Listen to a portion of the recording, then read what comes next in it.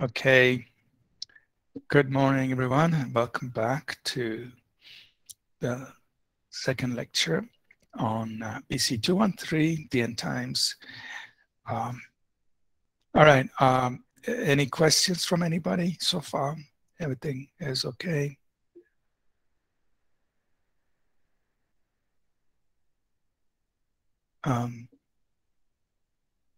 Everybody's with me, okay? I'm saying Avni's question. Can we, okay, so Avni's question is, can we say persecution is one way God uses to purify the church? If yes, then what should be our perspective and prayer regarding persecution that is growing these days? Should we gladly embrace it or pray for it to be removed? Now, persecution. Now,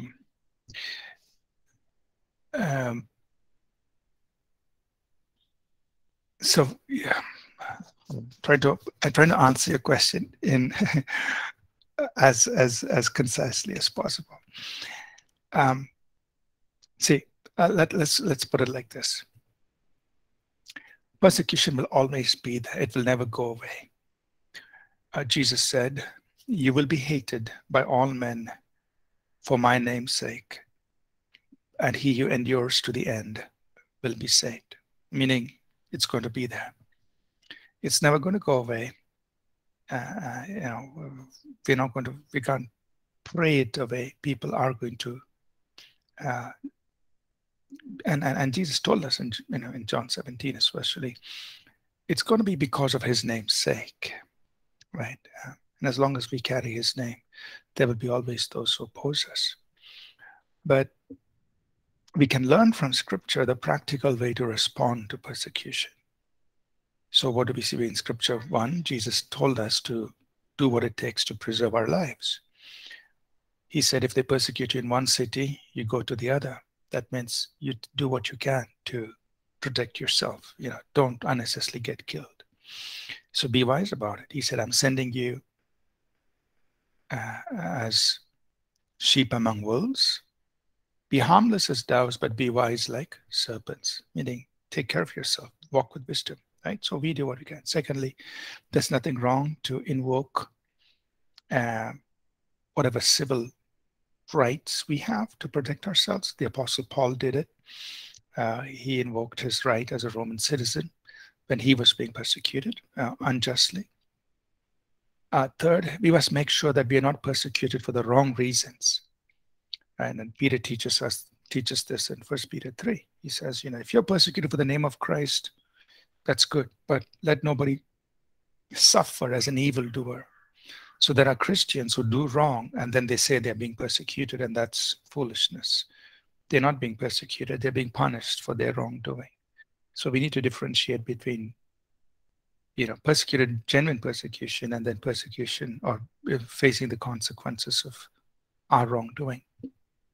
For example, if a Christian organization doesn't keep its records in place and the government revokes its permission, it's not persecution, it's punishment for not doing what you're supposed to be doing. But there are many people who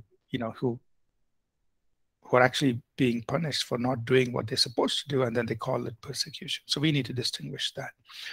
But in the midst of it, if and when there is persecution, Peter tells us, the Spirit of glory rests upon you, and count it a joy to suffer honor for his name. To answer your question, yes, we must do what it takes practically to protect our lives. Yes, we must do what it takes using civil means available to us to protect our lives. Make sure we're not persecuted, or we're not suffering punishment for wrongdoing.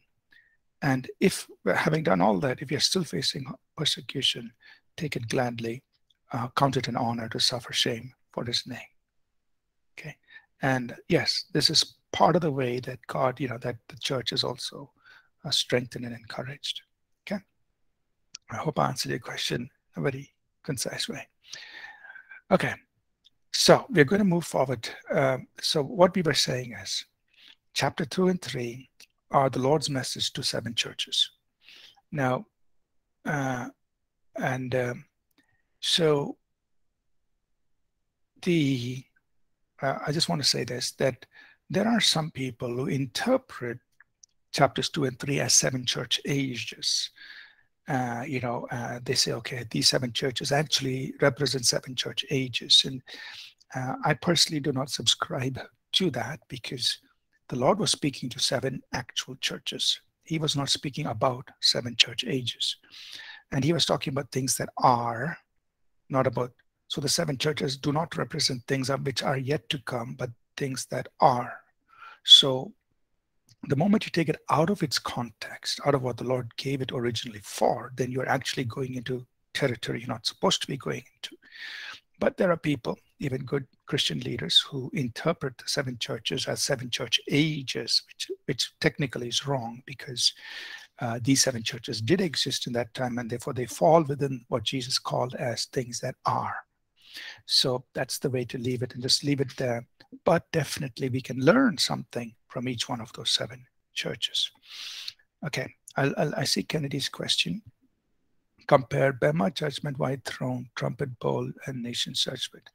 All right, Kennedy. So as we journey through the book of Revelation, we're going to come into each one of these, right? But just to give you a quick idea, Bema judgment, which we refer to as the judgment of the believer, 1 Corinthians chapter 3, 2 Corinthians chapter 5. That is the judgment of the believer, which happens right after, this is in Revelation 4, right after the rapture of the church.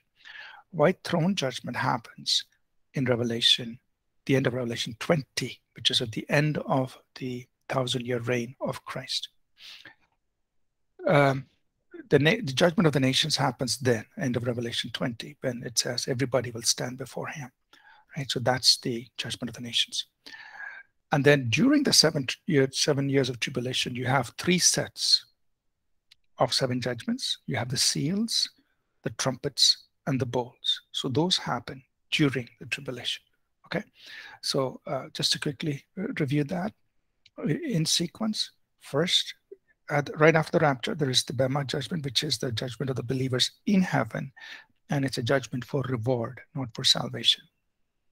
During the tribulation are 3 sets of 7 judgments each. There are the 7 seals, 7 trumpets, and 7 bowls during the 7 years of tribulation.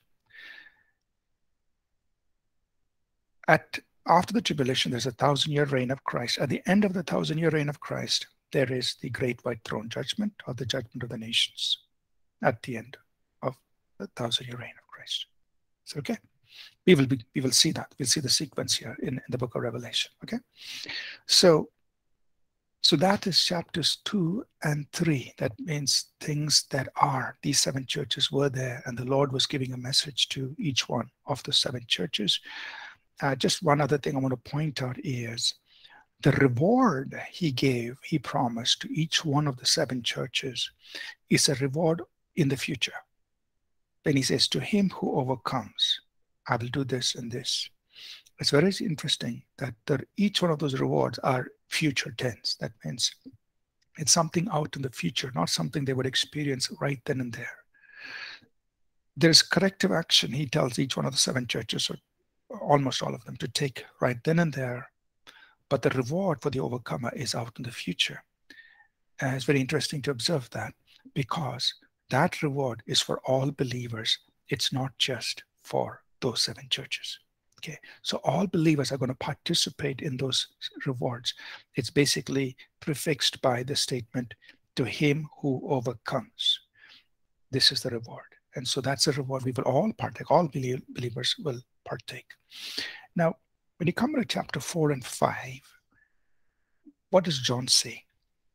So John, he sees a door open, and then basically he's looking into heaven, right? So John is still in the spirit, and in the spirit is like a door opens, and he's like, okay, this is heaven, John. Come on in and see what it's like. And he sees God the Father seated on the throne. He sees Jesus as the Lamb of God. So the Lamb typifies Jesus Christ. So it doesn't mean there's a lamb walking around in heaven in the throne room. No, that lamb is signifying Jesus. So he sees the throne room. He sees God the Father. He sees Jesus typified by the Lamb, and he sees the Holy Spirit typified by the 7 spirits of God. or in chapters 4 and 5, he refers to as the 7 lamps of fire, the 7 horns, or the 7 eyes. These are figurative of the Holy Spirit.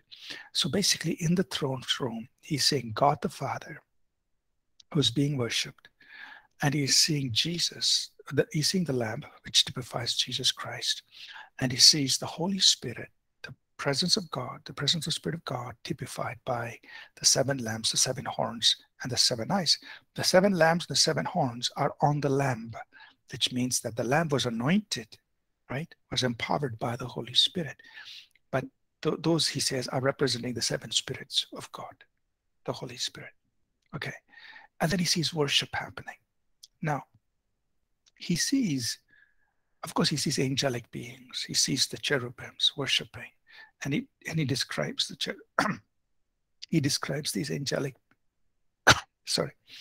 he describes these angelic beings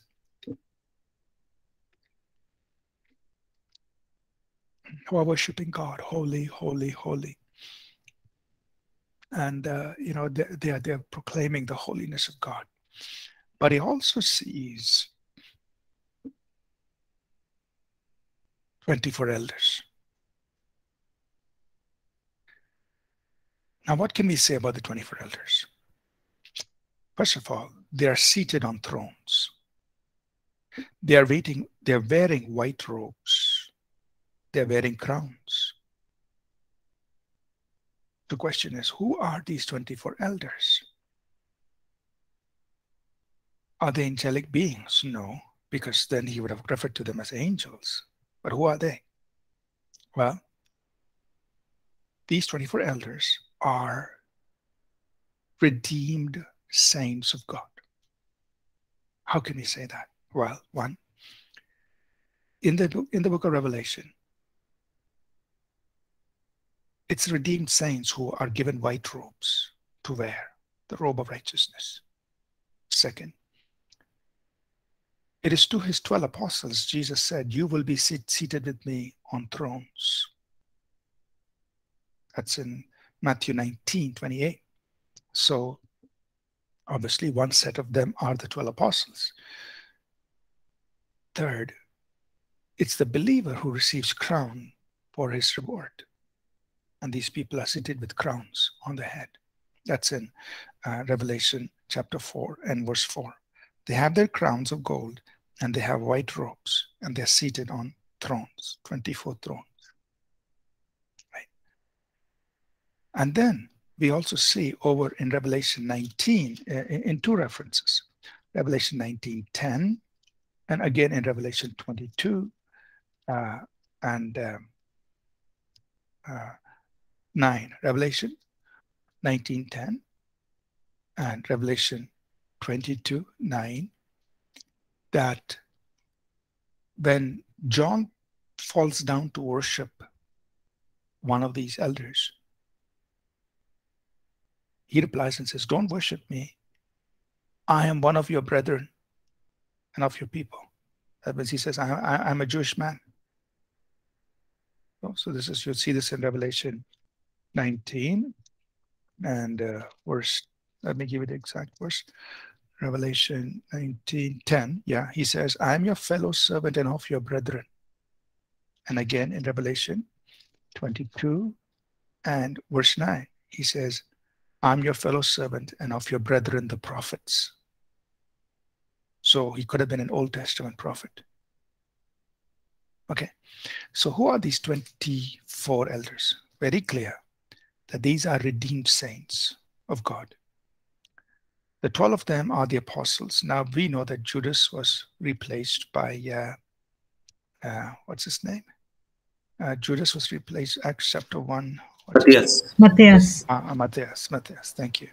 So Judas was replaced by Matthias. So Matthias will be sitting on the throne there. So 12 of them we know are the 12 apostles. The other 12 are from the Old Testament saints, representing the 12 tribes of Israel. The reason we say that is because when you go over into chapter 22 of And you see the new city, Jerusalem, Revelation 21 and 22. You find that the Revelation 21, the names of the 12 gates of the city, each gate is one tribe of Israel. And in the foundation are the names of the 12 apostles of the Lamb.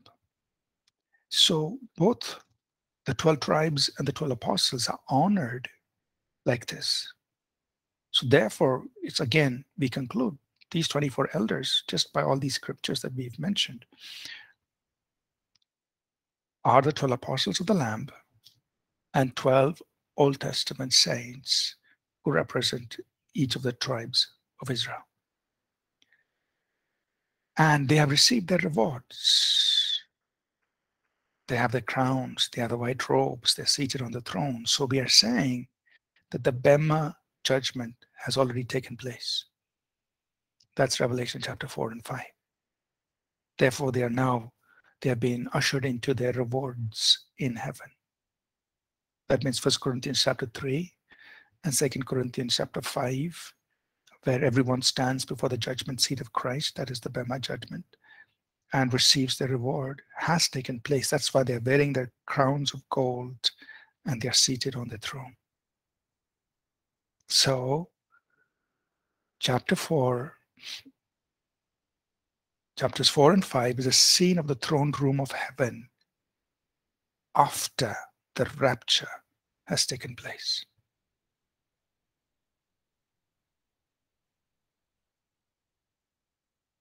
Because the rewards have been given, awards have been given. And then in chapter 5, one interesting thing happens. There is a shout in heaven saying, chapter 5, God the Father is holding a scroll in his hand. And the scroll has 7 seals. That means it's perfectly sealed. Now, it's very interesting, and we will look at this next year. In Daniel chapter 12, an angel Gabriel was speaking to Daniel. He said, Daniel, everything I've told you, it is sealed till the end of time. That means all these things I've told you about the end times, it is sealed. It's held. It's like a pause button pressed. It is sealed till the end of time. Chapter 5, verse 1. God the Father is seated on the throne, and he has a scroll in his right hand. And it has 7 seals, meaning it's perfectly sealed. And then there's an angel crying out saying, who can open the seal? That means all these things are the things waiting to be fulfilled. Who is going to unlock them and start the fulfillment of these things? Who is worthy to do that? And Jesus comes up. He's typified by the Lamb who has 7 horns and 7 eyes. That's representing the 7 spirits of God. That means the Lamb who was anointed by the Holy Spirit. He comes. And then everybody says, there is only one. This is Revelation chapter 5, verse 5. Only one who's qualified to open the seal. That is the Lamb of God, the root of David, the Lion of the tribe of Judah. So he comes. And then it says here, he takes the lamb and he opens the scroll. That's figurative of these things are going to start being fulfilled. So that's chapter 5, the scene in heaven, the throne room. So what we are saying is, this is going to happen. It has not yet happened, but it's going to happen. And as he opens the first seal, so now we go to chapter 6. Okay, are you with me so far? So Jesus begins to open the scroll, unseal it and open it. So it's the beginning of the fulfillment of the things that are prepared for the end of time. And Jesus, so that means Revelation 4 and 5. Rapture has taken place. Rewards have been given. The 24 elders are around. Every worship is going on in heaven. And at that time, Jesus begins to open the seals. The scroll representing things that are going to take place. You will see once again in chapter 14, I think it is, that John is made to eat a scroll. Wait a one. Sorry, is it? Yeah, chapter. It is the intermission chapter.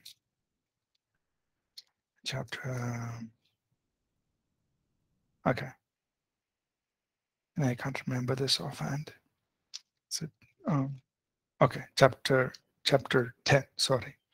So in chapter 10, we will see once again that John is given a little book, chapter 10, a little book to eat.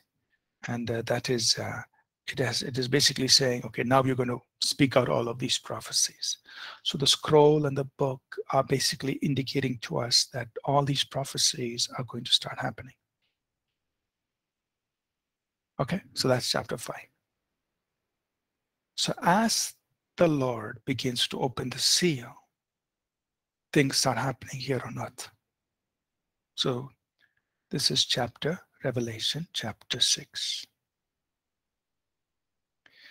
So Revelation chapter 6. So Revelation 4 and 5 is about the scene in heaven, the throne room. Revelation chapter 6 verse 1 is what is happening here on earth at the start of the tribulation. So as Jesus opens the first seal,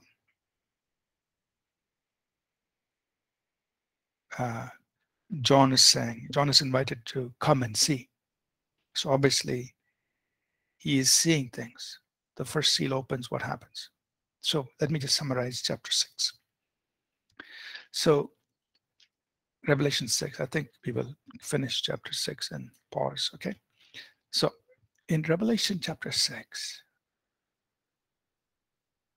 we see in the first 4 seals,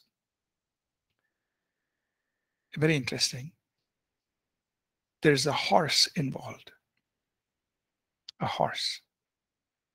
Again, the horse is symbolic of something that happens very quickly, with speed and with strength. And each one of those first 4 seals, actually all 6 of the seals, represent something happening on the earth. Revelation chapter 6 verse 1, the first seal is opened and you see a man on a white horse, and he is given a bow and a crown to go about conquering and to conquer. Now, who is this man on a white horse who's going about conquering and conquer? Now, we have only, either he's the Christ or he's the Antichrist. But Christ comes in Revelation 19 riding on a white horse, but he comes in great power and great glory. So Revelation 6:1 is the Antichrist. He's a copy. He's not the real Christ. But he is given, he's permitted to have this authority. And he goes about conquering and to conquer. That means he is moving with strength and speed, and he's extending his influence over the nations. So Revelation 6:1 begins with the unveiling of this man of sin, the son of perdition, the Antichrist, who comes riding on a white horse, comes as a man of peace.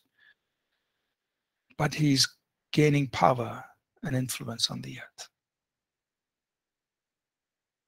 The next horse, verse 3, Revelation 6:3, when the second seal is broken, there's a red horse. What does it symbolize?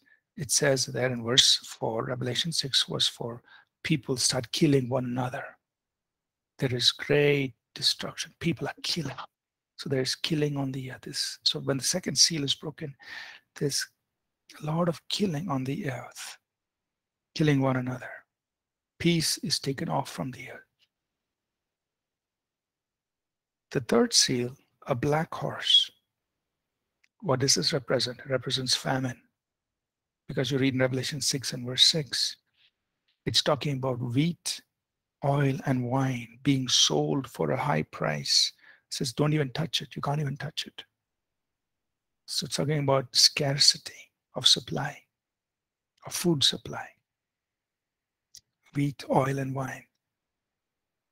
The fourth seal, it's a pale horse. This is Revelation 6 and verse 7. And this talks about death. And he says then, verse 8, 1/4 of the earth, that means 25% of Earth's population, will die. They'll die due to one of these things. What? They'll be killed with the sword, with hunger, scarcity of food, or something, whatever is going to cause death, and by the beasts of the earth. That means wild animals are going to begin to invade our cities. And it's very interesting that you read in the news time to time, that we man in our cities, we've actually encroached on into the habitation of these animals. And these animals are now, showing up in cities, leopards and tigers and whatever. But they're being killed by the beasts of the earth. So there's the fourth seal. It's destruction. There's death to the point where 25%, a fourth of the earth is killed. A fourth of the world's population die. The fifth seal tells us about martyrs. It says, verse 9, when he opens the fifth seal, I see the souls of those who have been killed for the word of God and for the testimony they held. So here we see very clearly, this is the first key, first time it's mentioned. During the tribulation, and this is just the start of the tribulation, there are going to be souls who are killed for the word of God and the testimony of Jesus. And so there's a loud voice, Revelation 6:10, Lord, how long is this going to go on for?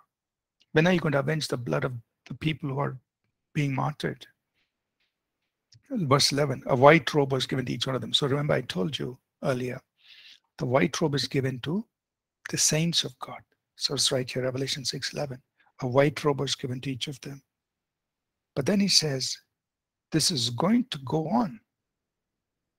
Their fellow servants and the brethren who would be killed. That means more and more people are still going to be killed during the tribulation. Revelation 6, verse 11. Their fellow servants and their brethren would be killed. So he says, you wait because more people are going to die. So that means there will be believers during the tribulation. There will be people who are serving God during the tribulation. They will turn to God. They will be, like it refers to them as servants of God. For they have been killed for the word of God and for the testimony which they held. That means they're going to proclaim, they're going to talk about Jesus, but they're going to die. They're going to be killed. So will there be believers during the tribulation? Yes. Will they be preaching about Jesus? Yes. So will they be empowered by the Holy Spirit? Yes. Will they be martyred? Yes. That is under the fifth seal. We see that. And the sixth seal, Revelation 6, verse 12. So when the Lord opens the sixth seal, there is catastrophic, cataclysmic events. As the earthquake, the sun becomes black, the moon becomes like blood, the stars of the heaven fall to the earth, and the sky is just, affected. And this is so much like what Joel prophesied. Joel chapter 2, verse 28. He said, I will pour out my spirit. The sun will be darkened. The moon will become blood red. And I will show signs in the heavens above and on the earth beneath. Revelation 6:12 is one part of the fulfillment. If you see it again and happening in chapter 8 and verse 12. Okay, so these cataclysmic events in the earth and in the cosmic system is so great. It says, verse 15, the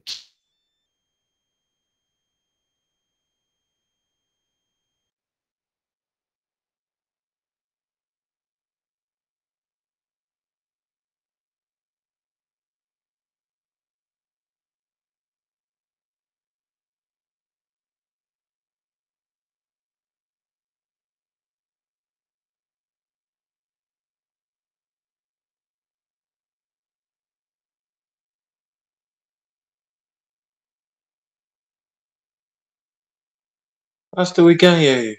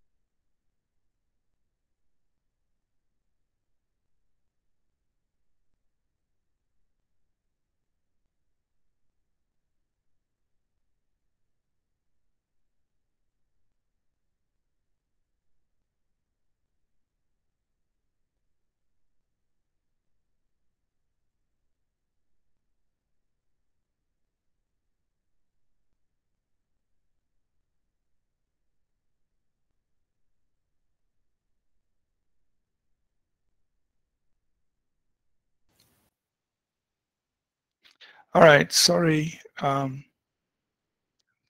have been having these Airtel problems here. So I stopped when I was saying, I think I lost connection when I was saying, wow, right? Is that where I lost connection?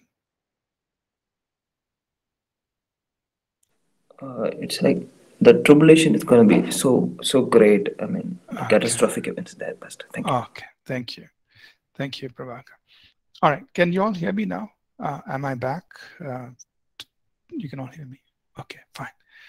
All right, so what we were saying was Revelation 6:12 onwards, there are going to be these signs in heaven and so on. And verse 15, these rich, the kings of the earth, the great men, the rich men,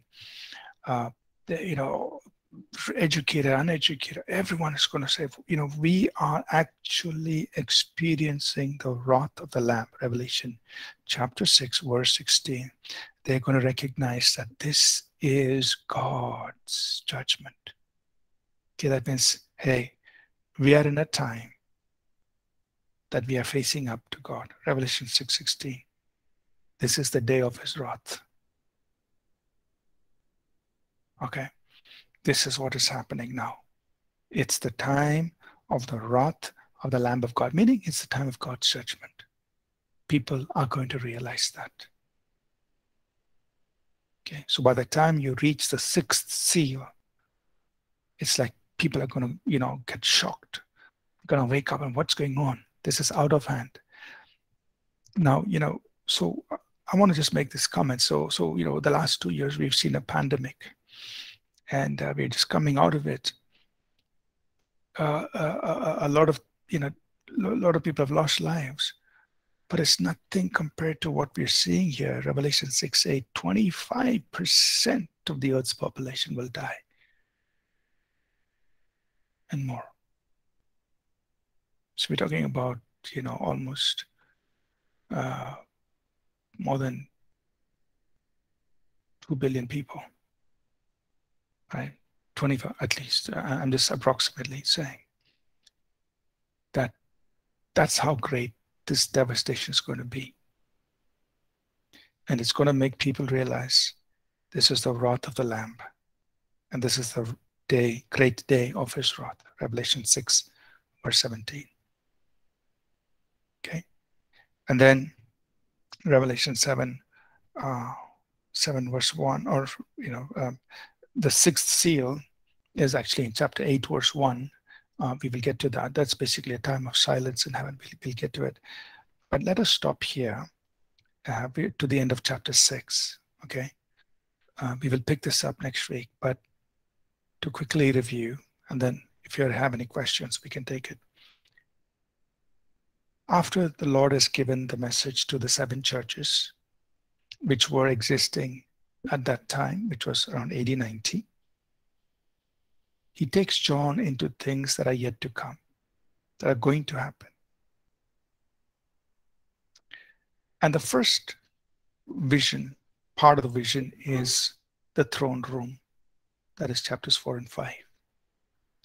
And in the first part of that, he sees God the Father, the Lord Jesus, the Holy Spirit. And he sees 24 elders. I mean, he sees the angelic beings worshiping, and he sees 24 elders who are also joining in worship. But what we note in chapter 4 is that these 24 elders are clothed in white robe.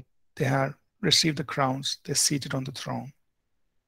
And later on, we know that one of these elders in Revelation 19:10 and another elder in Revelation 22:10-9 identifies himself as, I'm one of your brethren and of your people and of your one of your prophets.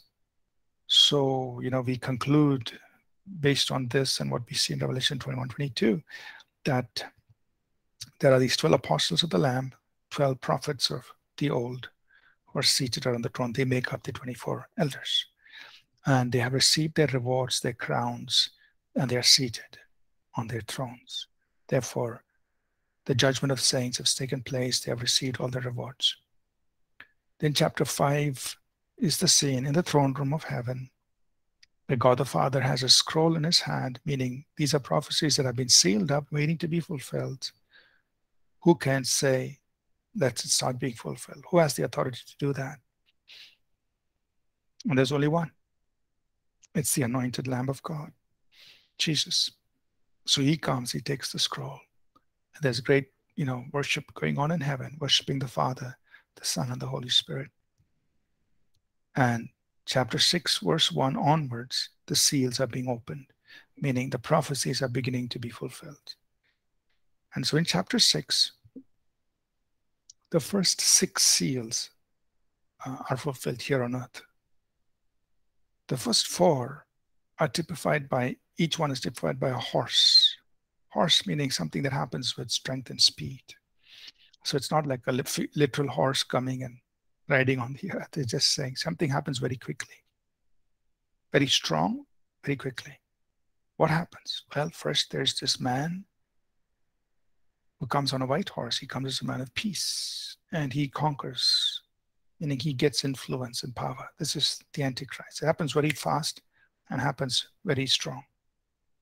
But then, right after he comes into power, things just start getting bad.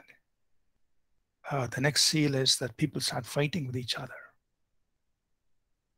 The next thing you see is there is famine, scarcity of food and supply.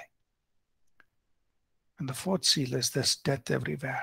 25% of the world, people are dying. Either they die because of killing, they die because of famine, or they die because death comes upon them in some way, or they're even wild animals that destroy people. And then the fifth seal is there are a lot of people being killed for the name of Jesus Christ. And it's not over. He said there are more people who are going to be dying. It's going to go on. The sixth seal are these catastrophic cosmic events and events on the earth. There's great earthquake. Sun becomes black. The moon turns into blood. There are meteors falling from the sky. And it just is very devastating. It shakes people up. And then it says that everybody on the earth, rich and poor, educated, uneducated, everybody understands, oh, we are in the day of God's judgment, the judgment of the Lamb of God. They recognize it. Okay. So today we've just given a high overview till chapter 6. Any questions before we dismiss? We've got about 6 minutes. Any questions? Sri Kumar, go ahead. Thank you, Pastor. Pastor, I have a question on this 24 elders. As you said that 12 will be the apostles and the 12 will be the 12 tribes of Israel. It will be in that way the 24 elders will be counted. So my question is this, that so what about those people like Enoch, Abraham, Noah? Because they were not in the even able. They were not in the 12 tribes of of Israel. They were the patriarchs. So what will be their position? That is one question. And my another question is this: that what will happen to those children's at the time of the parents who have this mark of beast, and they will have children. So will they able to they will be in a position to, those children they will be in the position to receive Christ, because they were not knowing about what is happening, so in that case, how the God will going to judge those children who are going to come in the season of this tribulation and after the rapture? So how they will come to Christ, or whether they can able to come to Christ? That's my question, because of the mark of the beast is controlling them. So that's two questions I have. Thank you, Pastor. Yeah. So to answer your first question, see, we don't know exactly who these 12 Old Testament saints are. We don't know. There are only 12 thrones, and there are many Old Testament people that we could think of. We'll just let God decide. The reason I mentioned the 12 tribes is because of how the 12 tribes are honored by the names of the 12 tribes are written on the gates of the city of the New Jerusalem. Now, if the Lord wants Abraham to be there, or Noah to be there on one of the throne, or Abel, or somebody other than one of the 12 tribes, I mean, we just leave it to God. I don't know. I'm just saying this is what we think, right? I mean, that the 12, we know Jesus spoke to the 12 apostles, but because one of the elders said, I am one of your prophets. So we are saying, yeah, it's somebody from the Old Testament. We don't exactly, and we'll just leave it open, I think. Because he's honored the 12 tribes that way, maybe it's one from the 12 tribes, maybe not, but it's probably, from the Old Testament, saints. Yeah, to what extent we know, we've said it, but we'll just leave it open. Yeah. The second question, the answer to your second part is, God will deal with the children just as he deals with children today. That is, until they come to that place where they can know for themselves the truth, and make a decision. They are in their age of innocence. And so if they die early, before they could make a decision, they will definitely go to heaven. So he will deal with the children just the way he does today as well, like we said. Okay. All right. Say if you have a quick question, we'll try to do it in 2 minutes. Yeah, Pastor. I wasn't really clear about the 24 elders. Are you saying it is a representative of the 12 tribes and the 12 apostles? If so, John was still alive when the elders were in heaven. So I'm just wondering if that is it, or maybe I didn't catch that very well. Sorry. Yeah. So what we are saying is Chapter 4 and 5 are things yet to come. They're not things that were happening when John was seeing it. It was things yet to come. So we are saying chapter 4 and 5 is the scene after the rapture of the church. And the elders are around the throne. And Christ begins to open the seal. So it is in the future, literally maybe 2,000 years from the time of John. So surely John would be in heaven by the time, and he would be one of the 12 apostles seated on the throne. Now, I don't want to say that we know for sure these 12 are the 12 apostles and the 12 are 12, Old Testament saints. The answer is we don't know. The only thing we can say for sure is that these elders are redeemed saints because their identity. One of the elders says, I am of your brethren. That means he's Jewish. I am your fellow servant. That means he was a servant of God. And in Revelation 22:9, he says, I'm of the prophets. So most likely he's talking about the Old Testament prophets. So that's the information we do have, which we can say for certain. The reason I said it could be the 12 apostles and the 12 tribes is because that's the 12 apostles and 12 tribes are honored by God in the new city, Jerusalem. And secondly, also in Revelation 19:28, Jesus did tell the 12 apostles, you will be seated with me on thrones. So it's because of that, we arrive at this inference. But if the Lord wants to do something different, it's okay. Okay. Yeah. Thank you, Pastor. All right. Thank you. Divya, I know you raised your hand, but can we do your question next week? Sure, Pastor. No problem. Please remember to ask your question. Okay, it's all right. So let's close. I hope these things are coming through clearly. If you have questions, we'll definitely pick them up next week. And so we're going through the book of Revelation chronologically to see the sequence of events that they unfold.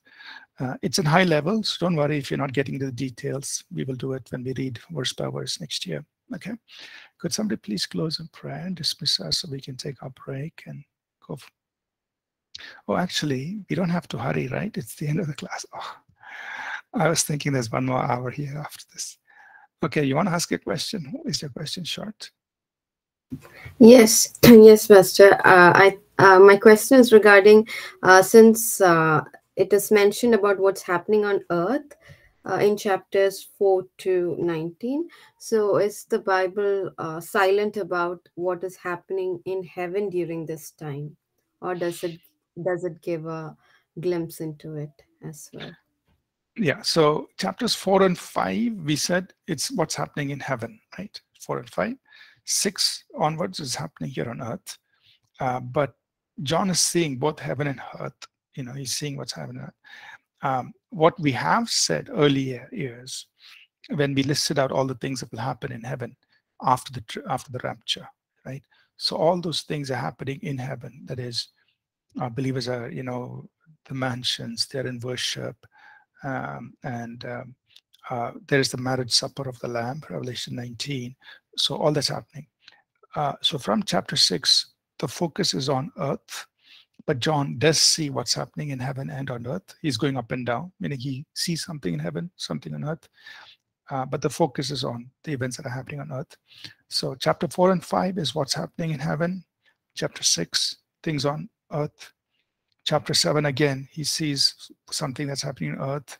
Chapter 8, he goes up into heaven. So it's like back and forth. But essentially, we get a sequence of events that are happening on earth. So to answer your question, it's actually like a back and forth, but really a lot of the things are of things on earth. Okay, Pastor. Thank you. Yeah. Thank you so much. Okay. All right, let's wrap up for today. Somebody could pray and then we'll dismiss. I know we've taken a few minutes extra, but somebody could pray and we will go.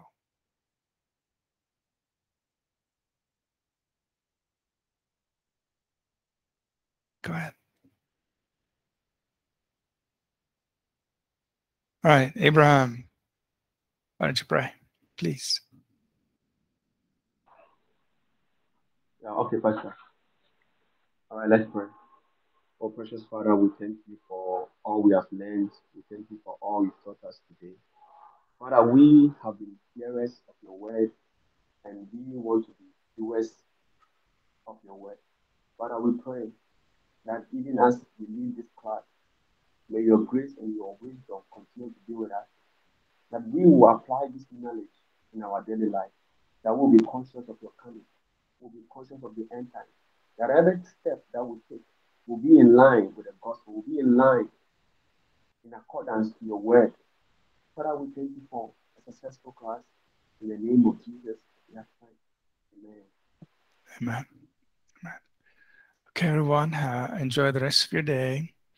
God bless. See you soon. Thank you, Pastor. Thank you, everyone. Thank you. God bless you. Thank you, Pastor. God bless. God bless. God bless. Thank you, everyone. See you again. God bless you.